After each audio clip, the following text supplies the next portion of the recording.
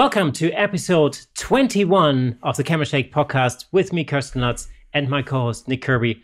This is episode 21. That's one more than 20, which in itself is pretty amazing. Anyway, so you have come to the right place. If you're interested in photography, video, cameras, tech, and all of that kind of geschnizzle, we talk about all of that in this podcast. But today, we've got a special guest. Please welcome Mr. Gbenga Sodeke. Did I pronounce that right? Yeah, it's pretty good. Pretty good. Gbenga Sodeke, excellent. So Gbenga is a photographer. He's not your ordinary photographer, and it's going to be really interesting. We'll dive into all the things that he does. So Gbenga, how are you? I'm very well. How are you guys? Yes, we're good. Yeah, we're still here 21 weeks later. So yeah, I know, fantastic. It's really good. Cool. So Gbenga, you are. How would you describe yourself as a photographer? Lots of people ask me this. I guess I'm predominantly a wedding photographer, I guess. I do a lot of portrait work. I do a lot of beauty shoots as well, and some macro work. So yeah, I try and delve into everything I can. Whenever I get the opportunity to shoot, I'm more than happy to turn my hand at it. Yeah, we originally met at a conference. So we were shooting we were shooting the same conference. Yes, we were, essentially. Yeah. And so we got talking since we were obviously working for the same client, as it were. Yeah. So do you do a lot of conference work generally? Not too much. I try and do stuff whenever I'm given the opportunity to. I do enjoy it. So it's just really kind of whatever I can get my hands on, whatever I'm offered, I will certainly partake in. Cool. Well, on your website, you've got some excellent wedding shots. Do you find do you do a lot of weddings generally? I do. I don't do as many as a lot of photographers out there, but I try and get to if I get to anywhere between 10 and 15 a year, I'm more than happy.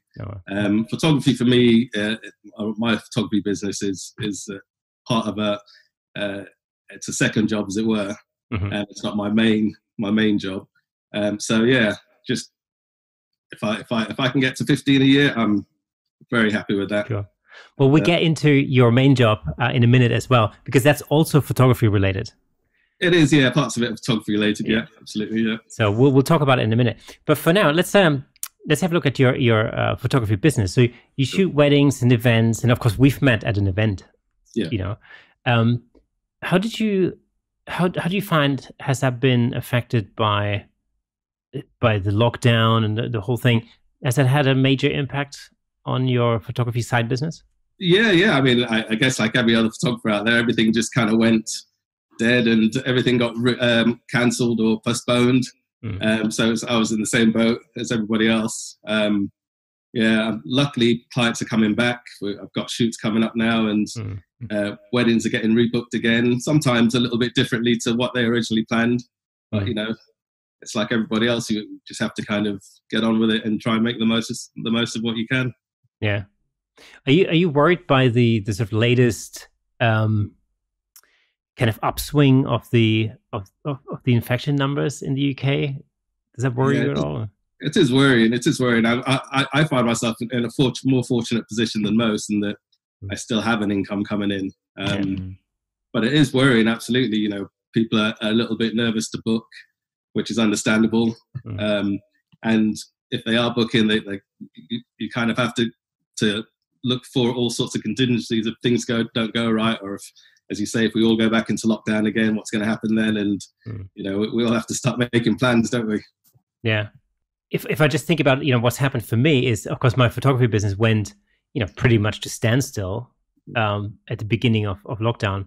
But then my other work that I do for the Music Trust has sort of increased, because all of a sudden now everybody had to move online, and all the teaching had to happen online. Did you find a similar effect for you? Yeah. In some parts, I mean, the photography side, obviously, that went, and then it started to pick up again.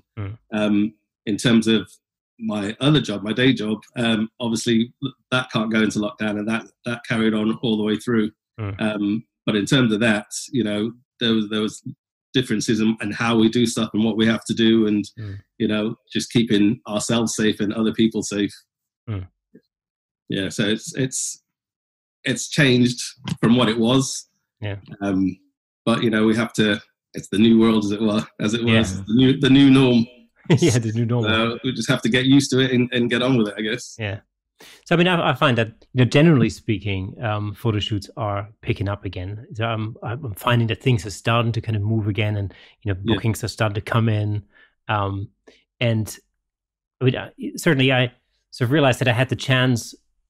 When everything went quiet during lockdown, I sort of took that as an opportunity to make new contacts and and kind of rehash some old contacts and just get in touch with people. And so as a consequence, now I'm finding that not only is work coming back in, but it's different work.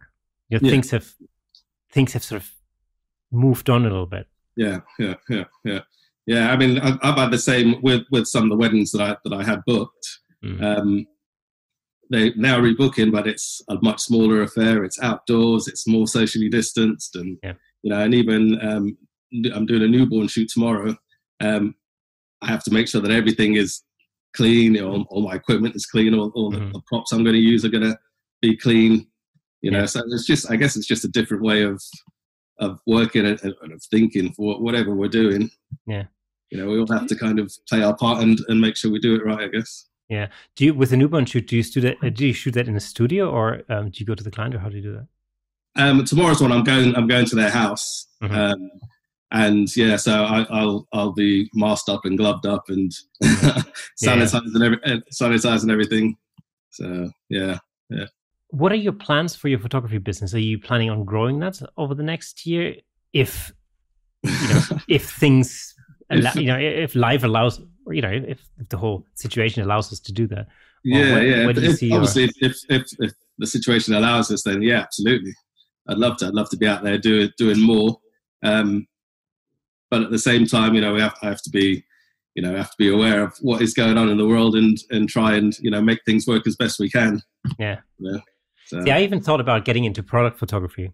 Which is not really something that I do a lot of. I do some, but I don't. It's really not the main part of what I do. Yeah. And I kind of thought, during lockdown, I kind of thought, since I can't shoot people, might as well shoot things.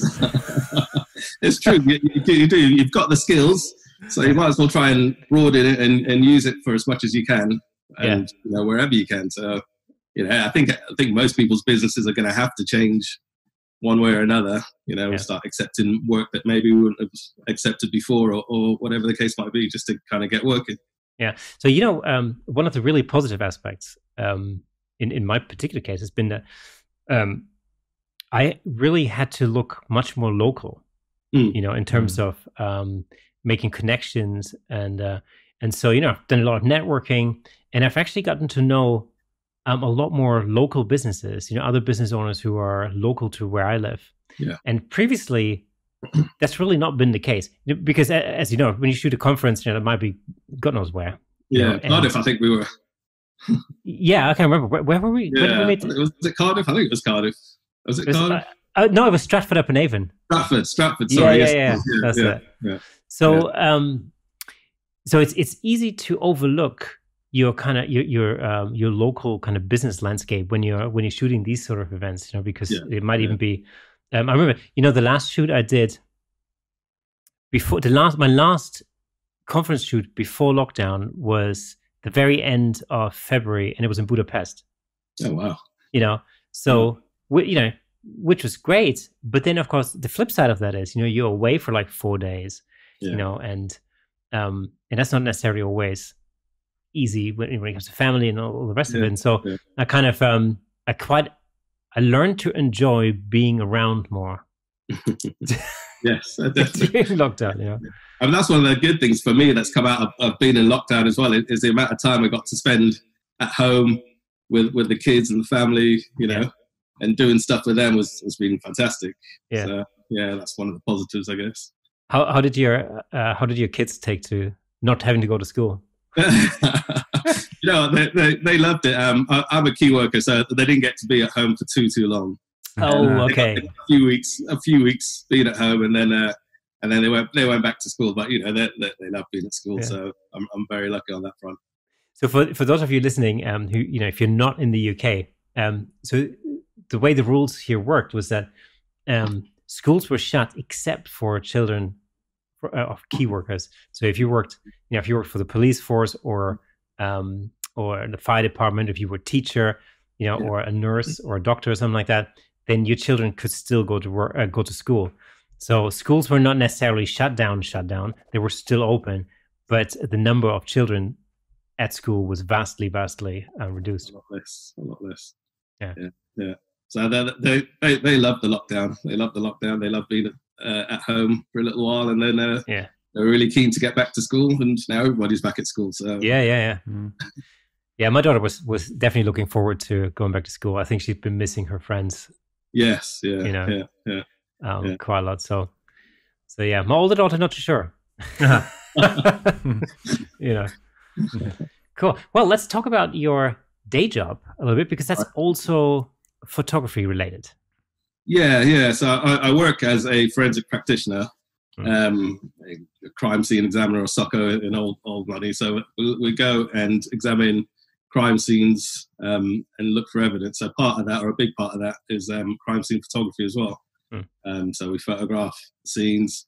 I photograph victims of crime, photograph postmortems, all that sort of stuff. It's really interesting and very varied. So you're the real life CSI. Yeah. It's nowhere near as glamorous. I'll tell you that. It's not glamour at all in what I do. Yeah. But I do enjoy it. Every day is different, and it's a great job to have. I'm very lucky. Yeah. And I'm sure everybody must ask you this, but do you watch CSI? I do. Do you know, at the moment I'm watching a program called Harrow. I don't know if you've seen it. Harrow. Harrow. Yeah, it's definitely worth watching it. But it's all about forensics, and it's great. I love it, to be honest. I really enjoy it. So yeah. How accurate are these TV programs versus what real life's like? Most of the time, it's fairly accurate. We never catch anybody in an hour. It's never all wrapped up in an hour. That doesn't happen. But yeah, I mean, most of the techniques and the stuff that they do is what we do, I guess. Yeah. Just not nowhere near as quickly or as efficiently as they do it. I would love to do it. I think it would be really interesting, and like you say, varied day to day, week to week. Yeah. But it must emotionally, it must be a difficult one, difficult job to handle. It can be, and for me, that's where I use photography really does come in, because it's my opportunity to express myself. It's something completely different to what I do in the day. I'm able to, set my own kind of goals and standards, and, I can have my own ideas and bring my own ideas to the table, and I can work through it and execute what I want to do. Whereas at work, it's all very kind of, you have to shoot a certain way, you have to get a certain look, and there's not really space to expand. You have to kind of do it a certain way because that's how it needs to be done. Whereas outside of work, I'm able to just kind of do my own and get as crazy and wild as I want with my photography. Yeah, I mean, I guess you can't just Photoshop some blood splatters in there or something. Like, make it look all artistic. Outside of work. So I stay well away from all that. Yeah. So I mean, because that's more of a totally almost like documentary style type of photography, isn't it? Because you're documenting, the evidence essentially. Right? Exactly. You're there to document the scene and to show it as it is, so that in years to come, or whatever it is that it goes to court, they can have a look and they see exactly what it was on the day or what was there. Yeah. So, we're basically just there to record the scene as it is. Which is what we do. Yeah. But then that's just part of what we do as well. We do all the fingerprint work, we retrieve evidence, we kind of do the whole broad spectrum of what a crime scene needs to be examined. Is what we do here. Were you shooting photography before you moved into this role, or has it kind of developed since you've been in this role? Yeah, so for me, I'd always been interested in photography, and I guess like most people, my dad was a photographer. He wasn't a professional photographer, but he loved doing photography. And I always remember him setting up bed sheets for us to have our family portraits and stuff. So that's kind of where I started, being interested in photography. Amazing. And then from there, it just kind of developed really. When I got the job as a forensic practitioner, we all went through a process of training. And when I started, we were still using film. So we got trained in photography using film, and everything was manual. Gradually, we've moved into using digital now. We're now finally using digital cameras. But yeah, no. So that's for me. That's like the whole process. So I learned. I knew a little bit about photography from when I kind of learned myself, and then as soon as when I got into the role, then he really got taught photography for the job.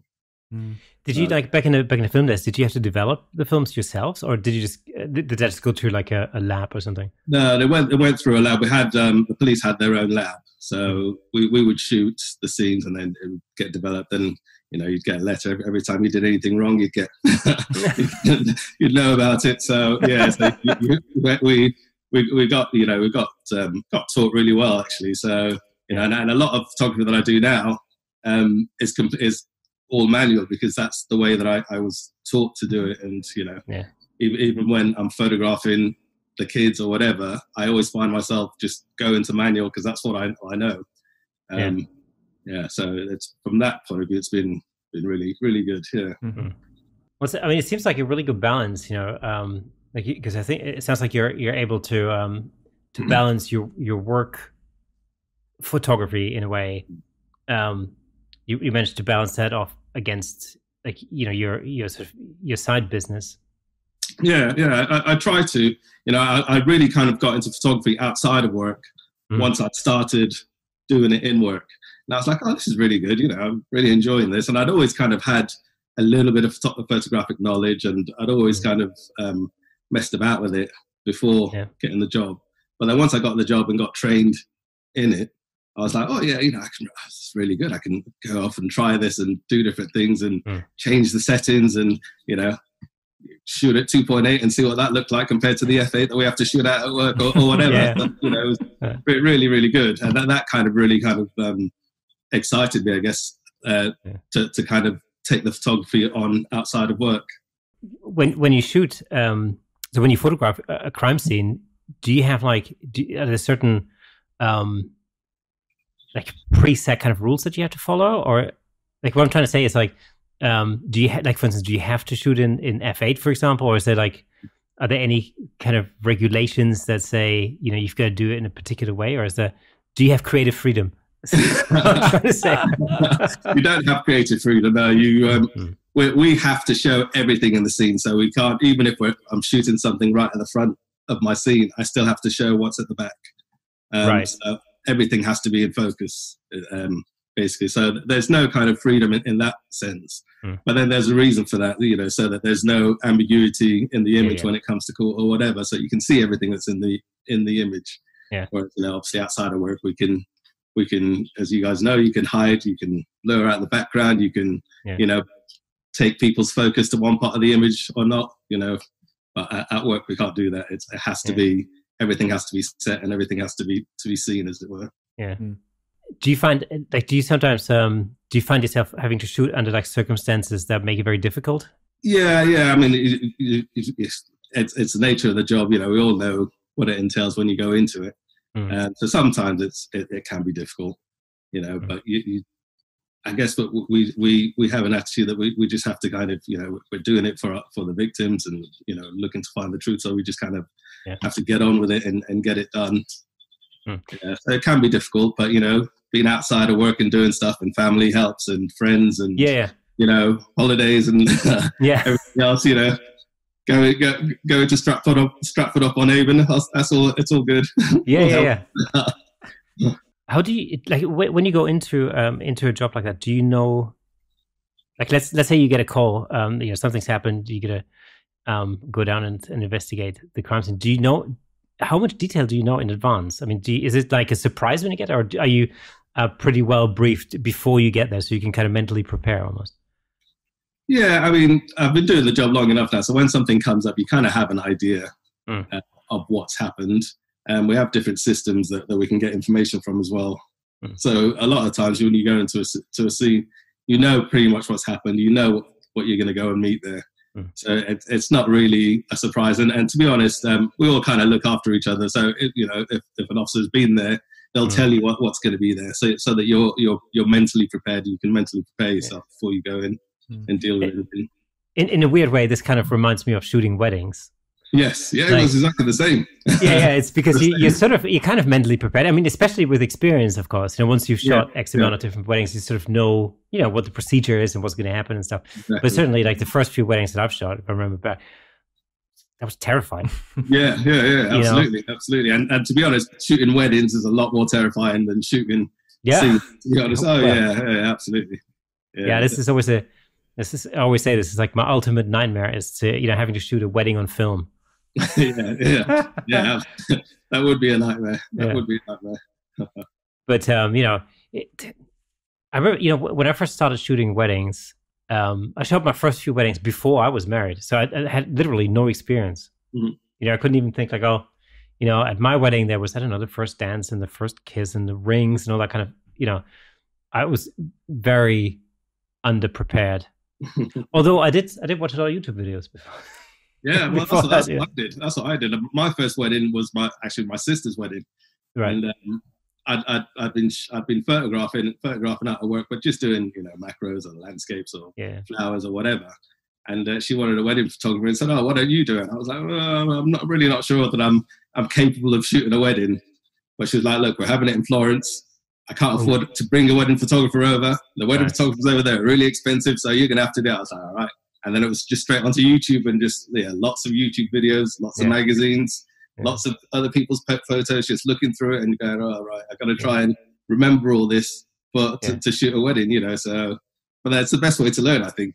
Mm-hmm. Yeah, absolutely. And I always, I still do that. And I mean, granted, I don't shoot a lot of weddings at all. I always say, if I'm asked, I'll probably do it, but it's not really, it's not really what I do. But I always go back to Daniel Ackerley's website, who was the photographer who shot my wedding originally. And I always kind of think like, okay, what would Daniel do? I go back and check it out. I'm like, oh, okay, that's some good ideas. And then it gives me some fresh ideas and stuff. And and I find it, But weddings that's definitely the one thing that terrifies me the most. It's hard work. It's hard work. And I always know about it at the end of the day. My arms are aching, my back is aching. Yeah. It's also a lot of fun. It's very very satisfying once you're done and you've got your images and the album looks good. You think, I've done all right there. One of the most exhausting shoots was actually part of the conference that we shot in Stratford. It was the golf day. Oh yes. You remember, because I was on the golf course. Yes. Yeah. I was running around it was a really sunny, hot day, and I was running around the golf course all day long, following these different parties, shooting all the golf that was going on. And I was literally like running uphill, downhill, finding another group. And, I spent all day on my feet. You didn't have a golf cart? Well, so when I was talking to the person who hired us originally, I was just chatting, and it's just a funny story. And I'm telling her, man, that was really exhausting. She was like, there's a whole bunch of golf carts like at the entrance. I always just take one of those. And I'm like, oh, really? Oh, great. Thanks. Thanks for telling me now. Yeah, exactly. Next time. Yeah, I remember that day. That was good. I can't remember what I went up and did, but it was good fun. Yeah, wasn't it like half of the whole lot went golfing, and then the other half went on a was it like a sightseeing tour or something? I can't remember. Yeah, something like that. Yeah. But mine was a lot more sedate, I think. But it was fun all the same. Yeah, it was. Yeah, it was actually a fun day. I'm not a golfer, so I have very little experience on golf courses, but it was fun. I can't stand golf. Really? Nah, it doesn't work for me. Puts my back out for a start. Well, there's that. Yeah. There's a weird place. There's another dog reference coming, by the way. There's a weird place about 5 minutes from my house, which is like a common. It's like a piece of forest land, woodland. It's called Chorleywood Common, and it's a really beautiful spot. It's really, really nice. But for some reason, there's a golf course in the middle of it. Oh. But it's not even it's not even a proper golf course. It's just weird. It's not meant to be there. Very odd. Yeah, it's very odd. And it's like, and people just walk across it. I mean, it's not like a golf clubby type of thing. It's like a public Oh. golf course or something. Yeah. But I can't see how you can even play golf there because there's lots of people walking across it, walking the dogs. Yeah. I mean, it's lethal. Look out for flying golf balls, yeah. Yeah, exactly. So, yeah. So one thing I wanted to know was just going back to your day job for a second, because I'm so interested in what you do, and because it kind of helps me understand how you developed to get really into photography. Yeah. How did you get into your day job to begin with? What made you think that's what I want to do with my life? That was much later on in life. I mean, I'd been to university, and one of my modules at the time was criminology, and I really enjoyed it then. But I didn't pursue it. As part of a bigger degree that I was doing, so I didn't really pursue it. And then I was working at I was managing a leisure centre, and the job just came up. In fact, it was my partner that saw it in the paper, and she was like, "Oh, this would be really good. You'll enjoy this." And I thought, "Oh, yeah, well, okay, maybe I'll give it a go." Being going into forensics, there's going to be thousands and thousands of people applying for it. I'll never get it. So I put the application in, and I was just lucky enough to get it, to be honest. And so that was it. There wasn't ever a big plan to go into forensics when I was younger. It was just kind of stumbled across an advert and just applied for it. And all the best jobs happen that way, by chance. By chance, surely by chance. Yeah, I guarantee if I'd wanted to do it all my life, I'd have never gone. It would never have happened. So yeah. But I mean, a lot of us that do the job some people have done degrees and PhDs or whatever else in forensics and stuff, and others are just stumble across the job and apply for it and get it. So it's good. So anyone out there wants to do it, just go for it, do it. Wow, great job. Yeah, I imagine that there are probably not that many job openings in that line of work. It seems like it's a very specialist line of work, really. I think there's more and more now, and I know in the Met that they've started recruiting again. So I think more and more it's becoming. There's more openings coming. There's more opportunities. So yeah. Where do they advertise? I think it's just in the local paper or the Evening Standard, I think, but I'm not sure, to be honest. And on the Met Police website, there should be adverts on there as well. So it's not like MI5 or MI6 where it's like a riddle, it's like a crossword riddle, and then if you get the answers right, then they contact you. Yeah. Or something like that. What films have you been watching lately? I don't know. No, I don't think it's that hidden. I think that they're out there. They're out there trying to get people in. So, well, it kind of makes you wonder, how does MI6 advertise for spies? It's not on your local local job center list, is it? No. Well, I don't know. I mean, they must advertise somewhere, I guess. It's probably some kind of riddle in some bizarre specialist nerdy newspaper kind of a thing, magazine thing. I want to know what magazine this is. Well, I guess you have to crack the riddle first or something like that, And then escape room, is it? Yeah. Well, yeah. Like it. Cool, brilliant. And so at what point did you decide to set up your photography business? So I said years ago, my sister asked me to shoot her wedding. Oh yeah. And after that, it was one of her friends that then saw her photos and was like, "Oh, can Gbenga do my wedding?" And I was like, "I'm really not that good, so I'm not going to charge anything." And I think they just paid for my petrol or something. Yeah. So the first couple of weddings I did was for just friends of friends or whatever. I didn't get paid anything for it, but it was a lot of fun. It was a lot of learning, and then it just kind of went from there. And then I was like, I just started charging a little bit, and it just kind of picked up from there, really. How easy did you find it to find clients when you were first starting out? Everything was just friends of friends and word of mouth. I didn't advertise anywhere. I don't advertise now. So it's just people that have known people or people that I've shot, or sometimes I'll shoot someone's wedding and then, a couple of years later, you go back and do a newborn, or, and then all of a sudden you're doing 40th birthday parties or whatever it might be. So it's just been from that, really. And then they tell their friends and, just got on from there. Yeah. It's mainly word of mouth.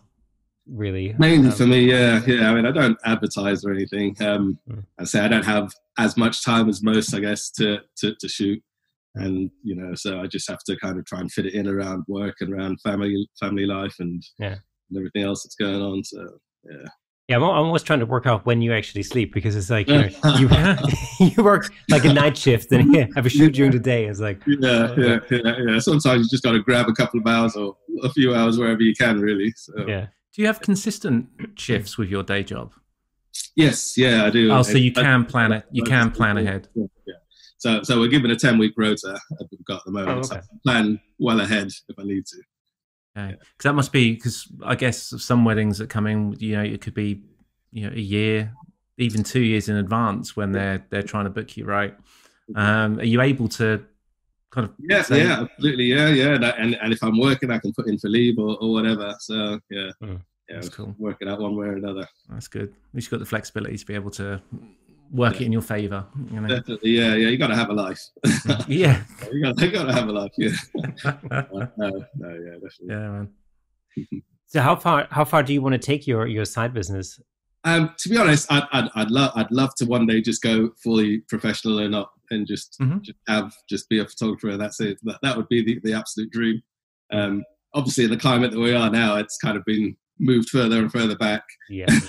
But I've always said, I've got 3 kids and 3 young kids, and it's nice to have a regular income. It's nice to know what is coming in every month and stuff. So for now, until they're older and on their own, I think I'll be doing what I'm doing. After that, I'd love to just be a professional photographer and a photographer alone. That'd be great. It'd be awesome. Yeah. Wow. I look at all my friends and stuff that are professional photographers, and I'm like, yes, I would love that. Yeah. That's the dream. That's the dream.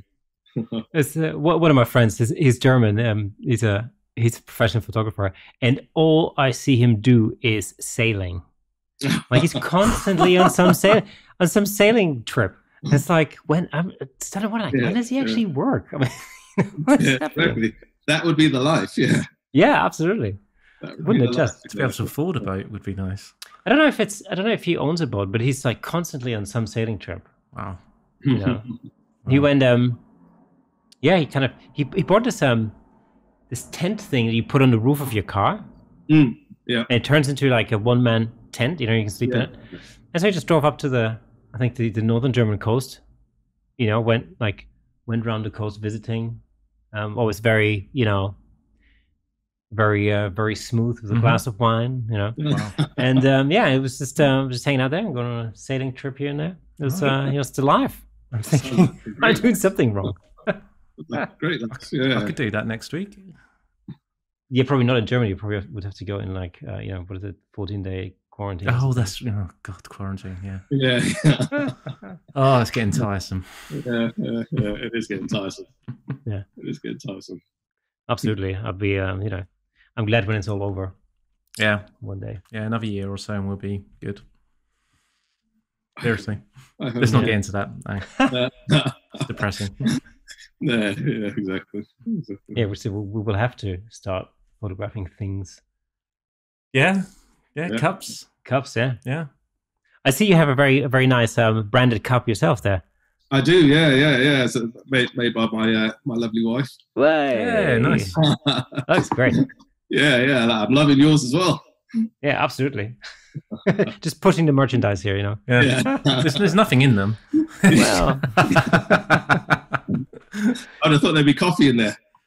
Yeah, no, it's sometimes there's. Yeah, or gin. Oh, gin, yeah.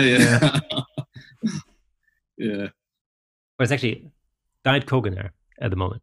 How rock and roll. Yeah, very rock and roll. Yeah. So have you got any photography kind of projects planned for the future? I've been thinking about what to do next. So yeah, at the moment, during lockdown, I got all the kids' cameras. Nothing too extravagant. They were old 400Ds, I think, Canon 400Ds. Oh, okay. £60 off eBay. Nice. Really splashed out. No, and yeah, so all 3 of my kids have got cameras. So I've started teaching them photography, and Max, my son, my eldest, who's been doing a little bit of filming and photographing his cars in the garden. So yeah, so I'll probably try and do something with them around it. We're kind of really nerdy. We'll go out for walks, and there's 4 of us with cameras, and then Nick, my wife, is standing there without a camera. I'm like, but people probably look at us and think, "Oh, what the hell is going on here?" But yeah. So I'll try and do something with them, I think, and they'll really enjoy it as well. So yeah, try and keep that going for them. That would be my wife's ultimate nightmare. I think it's mine as well. So. Actually, I'm proud to say that my wife has not listened to a single one of our Camera Shake podcast episodes to this point. That's hardcore. Yeah, it's hardcore. Especially because my stepdaughter just started her GCSE year, and she's picked photography as her GCSE major. As her major subject. Yeah. And that's quite interesting. It's been interesting to see her kind of getting into it, and they've got a list of sort of projects that they've got to work on. Yeah. So, and it starts very simply with fill the frame. Yeah. Okay. Cool. And then they've got that's the brief, and they've got to take 12 photos, and make a little kind of a little scrapbook, with the photos and stuff. So it's it's interesting. You see, if that was me, I would have taken photography too. Yeah. Knowing that my dad was a photographer, and that he might do all the work for me. Well, that may or may not have happened. I'm not sure entirely. I'd rather confirm nor deny. She's smart. She knows what she's doing. Exactly. Yeah, it's like it's like she's because your daughter. She's smart. they went away on a short holiday to the coast for the weekend, for an extended weekend, and I'm getting this phone call I've got a deadline on Monday, and I'm missing 6 photographs. I'm like, okay, that's not much. Yeah, there's not much I can do about that, because she went away for 3 or 4 days, and she forgot her camera. Oh no. No. So she's like, oh, I can't take any pictures. I'm like, but you have a phone. Surely. Yeah. Isn't it the best camera is the one that you've got with you? That sort of thing. Yeah, exactly. She's like, oh no, but I couldn't possibly do it on my phone. I'm like, well, okay. And she goes like, oh, can I use some of your pictures? It's a tricky question as a dad, because what do you say? If you say no, you're a bastard. Yeah. And if you say yes, then that's not really doesn't feel like it's the right thing to do. So it's it's a bit of a, you're kind of that's not cool. I'm like, we're in a rock and a hard place. It's got to be no. It's a life lesson. So what did you say then? Well, I did say yes, of course. So I kind of thought okay, well, but we're gonna have to make it look like they could potentially be your photos. Yeah. So I sent her some close-up shots of the Ferrari. The cool shots, yeah. And stuff like that. So but amazing. But yeah, it's funny, and it's funny to see her little photo scrapbook. And you've got all these shots, and all of a sudden you've got some shots that clearly don't belong in there. And I'm not saying, I'm not trying to make it sound like my shots are amazingly different, but it is. I mean, there is a difference. There is a difference. Yeah. So so it's funny, but I'm laughing the fact that she's chosen that. Yeah. Because it's great. Because in my family, there is a danger that things go too far down the scientific route.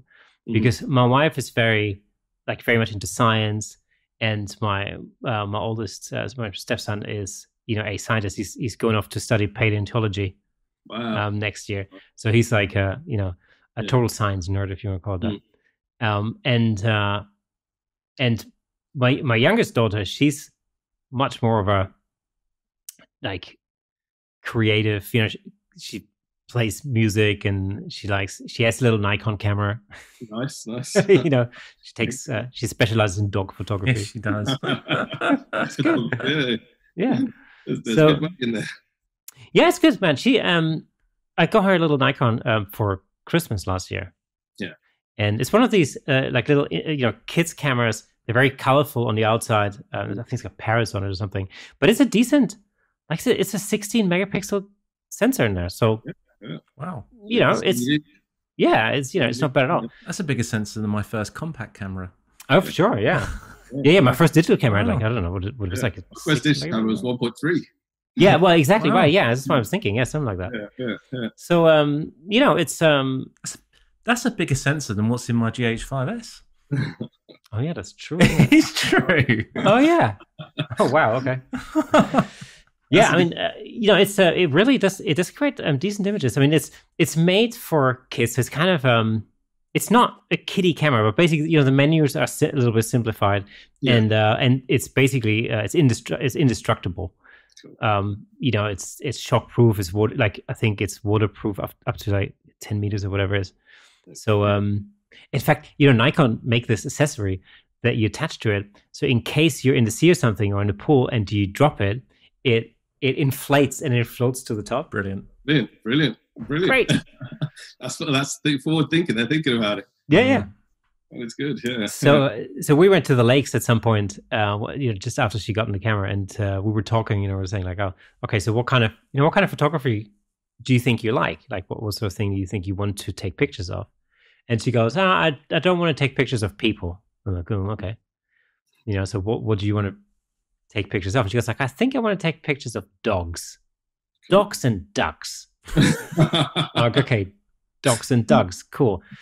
And she goes, and as we were like walking around the lakes, and there's lots of people there with the dogs and everything, she goes, can I? Do you think I can take pictures of some of the dogs? And I said, yeah, well, I'm sure you can, but you have to go up to the owners and ask. Yeah. And I was fully expecting having to be the person to go who goes up to these people and ask them, right? Yeah. But she was awesome. She was so like confident. She would like walk up to random strangers and just go, excuse me, may I please take a picture of your dog? And you know what it's like? Any dog owner, if anybody who owns a dog gets asked whether somebody can take a picture of the dog, it's like the pride that comes out. You just go, yes, of course, because my dog is clearly the most beautiful dog in the world. So it was great. Yeah, she got some really good shots. That's brilliant. Brilliant. Has she been taking photos of Solo? Yeah, she has actually. Yeah, she has with her iPad though. Oh. Yeah, and they're not bad. Yeah. Not very pro, but it's good. I mean, he's to be honest, he never sits still for long enough. So he's like a mini rocket, essentially. Yeah, good. Full of energy. Yeah. So yeah, do you think you're going to get into like dog photography at some point? Well, my partner Nick, she's very into dogs, and she's very into pets and animals. So she's always trying to encourage me to take pictures of pets and do pet photography. I don't mind. I will take on any challenge. I'll certainly give it a go. So yeah, I haven't had the opportunity yet, but I wouldn't mind at all, to be honest. What is dogs like me much though? So. Well, there's some really cool product shots on your website, actually. Thank you. Cheers. That's yeah. As I said, I just enjoy doing photography, and it's a nice release. And even if it's just something I find at home and I think, oh, that might make an interesting shot, then I'll go for it and give it a go and see what I can get from it. There's some really cool bottle shots on your website, actually. There's I think there's a beer bottle with like a lot of you can see the water droplets. Oh yeah. The condensation and stuff coming off of that. That looks really good. Thank you very much. Thank you. Yeah. Did you fake that, or is that real? No. It's all real. All real. I'm really not that good at Photoshop. I'm good enough to do the basics and to clean up photos. But not to do that sort of stuff. But no, it's all real. Big mess, but it's all good fun. Did you have any like practical effects with that beer bottle? Or was it literally a beer bottle which had condensation on? It was, what did I use? I used, I actually searched on YouTube. I think it was, I'm trying to think, I think it was Carl Taylor. He was using, I'm trying to remember what it's called now, some sort of sugar syrup. So I went down to Tesco's and found it. I thought, right, yes, let's go. Oh, great. Mixed it up and put it on there. So, yeah. So it was all real, all real. Yeah. Just had to let it set overnight, and then it looked really good. Yeah. Wait, so what was that sugar syrup used for? That was used for the condensation. Oh, that was the condensation. And spray it on there. Yeah. And and then let it set, and it just looked really, really good. So I was like, That's cool, man. How many bottles of beer did you have to go through to get to that final shot? Plenty. At least 6 or 7 was drunk that night. So. Right. Yeah, and only the first few shots were sharp. Yeah, only the first few. Yeah, exactly. By the end of it, it didn't matter. I was like, yeah, that's fine. Yeah, that's it. Yeah, that'll do. Cool. Actually, that could be an interesting series, couldn't it? A series of 6 photos taken as you progressively get more drunk. Yeah. Same setup, but just all getting more blurry, more out of focus as you go on. Start seeing 2 of them. Well, I tell you what, that sort of thing, in fact, happened to me only the other day. Got drunk? Well, a little bit. I'd say tipsy. But I was designing a thumbnail, and I was creating some masking in Photoshop and compositing some things together, and it was getting really late, and I had a few drinks, and it got to the point where I had to give up because it looked not very good. But then when I got back, and I spent literally like 2 hours maybe on this. Yeah. And then I gave up, and I was just too tired, and I couldn't keep my eyes open. I went to bed. And I come back the next morning, and I turn the computer on, and I look at it, and it's shocking. Shocking. It was so bad. And then it literally took me like not even 5 minutes to fix and completely finish the whole thing in the morning. And I literally spent hours on this the night before, and it just went totally wrong. So what lesson have you learned? Don't drink in Photoshop. Yeah. Well, clearly. I'm going to get that on a t-shirt for you. Yeah, don't drink in Photoshop. It's a good idea. Could have. Yeah, it could be lethal. Yeah, that's your next mug. Yeah. Love that. So you've got a lot of your photography on your website. It's gbengasodeke.com. We'll put the link to the website in the description. And you've got everything that anybody would need to book you on there. You've got different portfolios. Yeah. Portfolios, various portfolios, some sample images, and obviously contact details, all that sort of stuff is on there. So yeah. Okay, whereabouts are you based? I'm based in Cheshunt, Hertfordshire. Oh yeah. But obviously travel around here, there, and everywhere. So yeah. Cool. So have you got any other fun photography projects planned? Well, the kids are off during half term, so we're trying to find somewhere that would be nice to go. Obviously, it's going to have to be in the country. Yeah. So I don't know. We're looking at places like Devon, Cornwall, just anywhere that we can go that's got some nice sites. Maybe try and do some landscape stuff with them. Yeah. I think that I'll have to buy them all tripods now, but we'll cross that bridge when we get there. Are they trying to borrow your lenses yet? No. That's they're nowhere near there. I'm not sure that my daughters even know they can take the lens off their camera yet. So yeah, don't tell them. Let me tell you. I'm not going to tell them any different. So yeah. Got the kit lens. That'll work out just fine. Yeah, it's called a kit lens because it's part of the kit. It needs to stay on there all the time. Exactly. Don't push that button on the side there. Yeah. No. My son has figured out that he could take his lens off. So he's got my first nifty 50. So I've given him that one. Right. He's quite happy changing back and forward all the time. I'm like, all right. Yeah. So, but the girls are happy with the kit lens. So that's good. Don't do what I did when you go away. If you go down to Devon, I recently came back from Devon, took all my gear with me. So for a week. Do you want to know how many times I got the camera out? Don't tell me none. None. Oh no! Not once. No. That's terrible, isn't it? That is terrible. Although you probably, it's just to say that I must have been having a good time that I didn't even think about. There's other stuff going on, other stuff to do. Yeah, terrible. But don't do that. You'll regret it. But I mean, we talked about this before. It's one of these things where, I always think that it's more important to spend quality time with your friends and family than ultimately. Than taking pictures. Yeah. We were meant to go to Canada to see family this summer, which obviously we had to, delay until next year. But my plan was to really get into landscape photography because it's not really something that I do very much of. Yeah. And I just wanted to take it as an opportunity to photograph some cool landscapes. And we're going to go to Nova Scotia. It's also a place I haven't been to before. And I know that there's some really great places to photograph, especially by the coast, and there's some great beaches and some really cool places to shoot. And I kind of thought, oh man, it's fantastic. It's gonna be great because I'm gonna be up at like 4 o'clock in the morning, and hit it at first sunlight, and all that kind of stuff. Yeah. And then until my wife reminded me that it was like it's like a family holiday sort of a thing.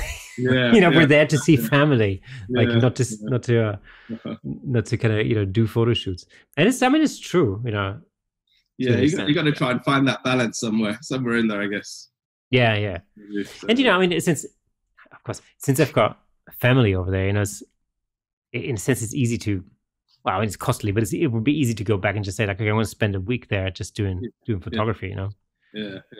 But we'll see. Yeah. So and if the lockdown has shown anything, is that family time is really precious. So. Oh, absolutely. Yeah, definitely.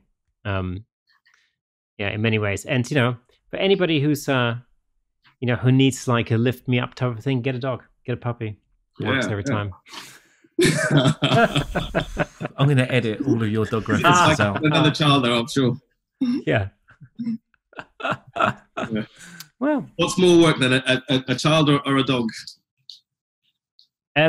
Funny you should mention that. I had the exact discussion with my wife the other day, and it's definitely a child, actually.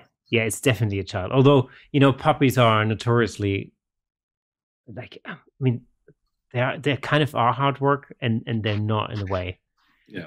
Because of course you have to house train them, so that's annoying. That takes a few months. Yeah. Until that works, and so you get a few months of dealing with. Well, it's not too dissimilar from a baby, really, to be honest. Yeah. Only the dog doesn't wear nappies, so yeah. That's that's the thing. But and it's the teething thing. Yeah. And all of that, But I don't know. It's not as much work as a baby, really. It can't be. The difference is that puppies are so much more independent right from the start. Yeah. They can. They can already walk. Mm-hmm. They can already launch themselves off of the sofa. Yeah. You know what I mean? They're mobile. It's not like a baby. With a baby, you really you have to carry them around forever, and it takes until they can walk and all that. So that doesn't really happen with dogs. So it's a much shorter time span as well. They're only puppies for the best part of a year, really, and then So I highly recommend it. You should get a dog. No, you're right. No, I've got 2 cats. That's enough. Yeah, I have a cat too. They don't get on. They don't get on. Oh wow, busy household. Yeah. Well, we have a cat, we have a dog, we have 2 rabbits. Oh wow. And 2 hamsters, I think, something like that. Yeah. And a snail. Oh yeah, and an African. What's it called? An African giant snail. Oh. Giant African snail. Yeah. Called Gary, of course.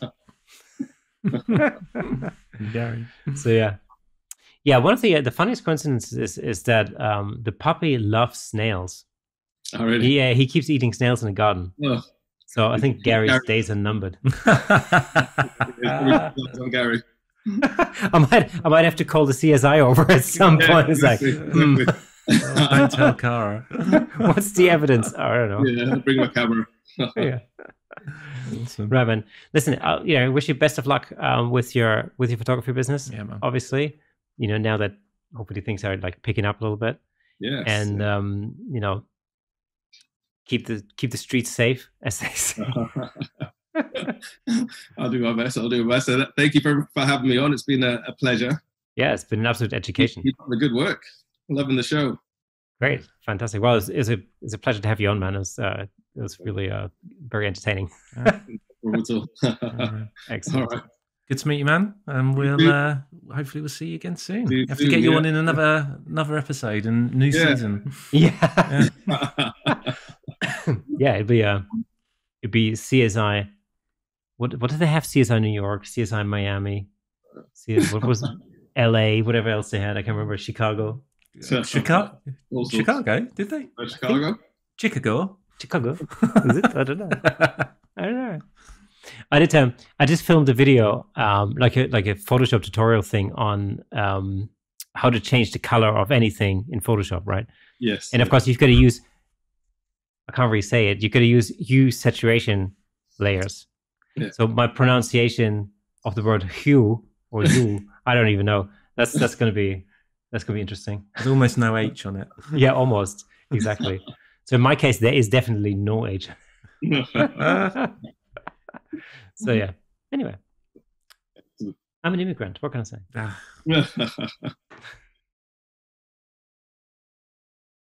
Right, that's all we've got time for today. You've just been watching episode 21 of the Camera Shake podcast. It was great to have Gbenga on the show, and hopefully we'll see you again next week. As you know, every Thursday. Indeed. Sometimes it's Friday, but usually Thursdays. Right, see you next week. See you later. Okay, thanks a lot, guys.